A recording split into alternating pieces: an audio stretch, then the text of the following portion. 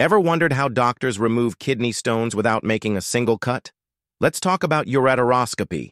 Ureteroscopy is a minimally invasive procedure used to remove kidney stones. Here's how it works. A thin, flexible tube called a ureteroscope is passed through the urethra into the bladder and up the ureter, right where the stone is hiding. The ureteroscope has a tiny camera, giving doctors a clear view of the stone's exact location. Once spotted, a laser is used to break the stone into smaller pieces, making it easier to remove or pass naturally.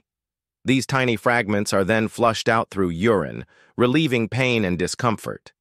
No incisions, no stitches, and usually a quick recovery. Most patients go home the same day.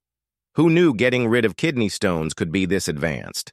Follow for more medical insights or share this with someone who might find it helpful.